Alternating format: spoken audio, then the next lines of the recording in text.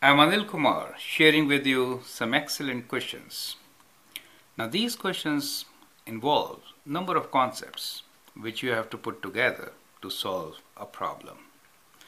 Question here is relating to points in a triangle. Let's read the question first.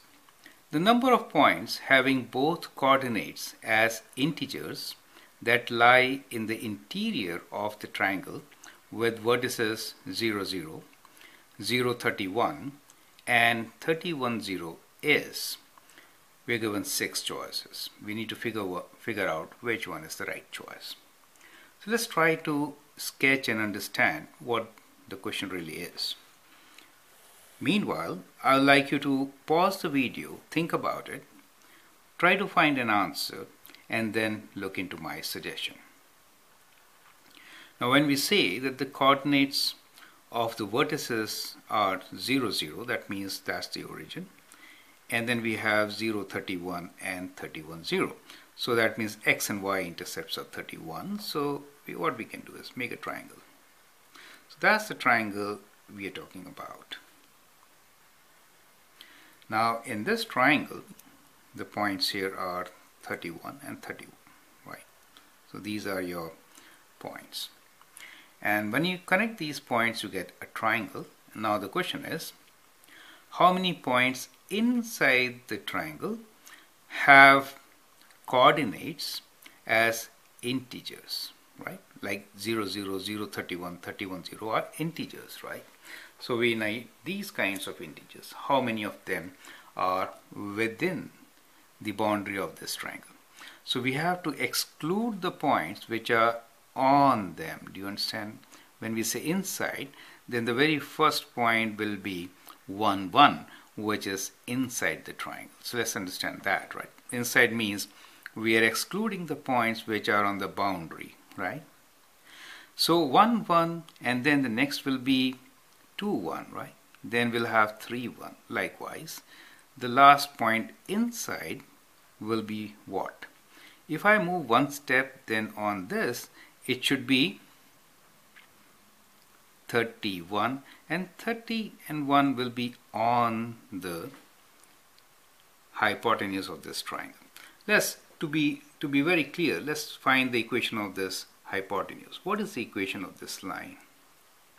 Well, this line has a slope of -1, right?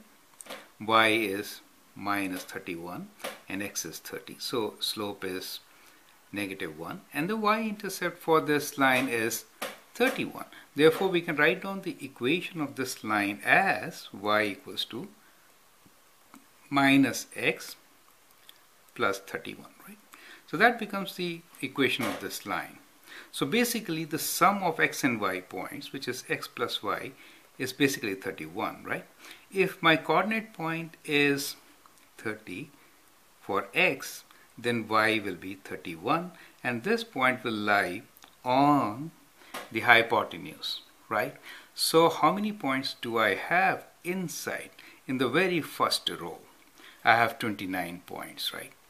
Starting from 1, 1 to 1, 2 to, sorry, 2, 1 I should have written. Well, 1, 2, let me say now vertical points, since I wrote 1. If we go up like this, in that case, those are the points. But let us see horizontal points first. So horizontal points will be 1, 1, and then we will be having 2, 1. Likewise, still 30 and 1 will be on the triangle, so we'll consider 29, 1, right? So that means we have 29 points in the first row or the bottom row of this triangle, right? So we have 29 points. As we move up, these number of points are going to reduce. Do you see that? So this point here will be 1, 2, right? Then it will be 2, 2. You see that? So the y points will be decreasing, correct? And so we'll have 28 points in the next row.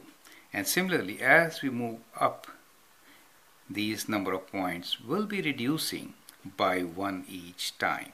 So we'll have 28, 27, likewise 3, 2, and 1. So these are the number of points within the triangle whose coordinates will be integer values, right?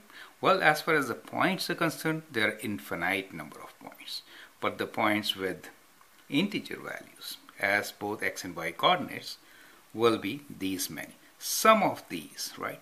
So we're trying to find sum of these. So we have to add these numbers up to get our answer, right? So that is the whole idea. So sum of first 29 numbers is close to our answer, right? So what is the sum of first 29 numbers? One way is use the formula, which is n times n plus 1 divided by 2, right? Sum of numbers. That formula can be utilized. N for us is 29, right? So we do get 29 times 30 divided by 2 as our answer, right? We could also derive this result. Derive how? If I add 29 and 1, what do I get? I get 30. Do you see that? I get 30. If I add 28 and 2, I will again get 30. If I add 27 and 3, I'll get 30, right? So how many of these 30s am I going to get, right? 15 of them, half the combinations. Do you see that? So there'll be 50 combinations of this. So basically it is going to be as equals to 29 times 15. All right? So 29 times 15 is the total number of points which will be inside this triangle having both x and y coordinates as integer values, right? Which is, if you calculate, 435. So that is the answer for this particular question, and that is how we derive at it. I hope that makes sense. Thank you and all the best.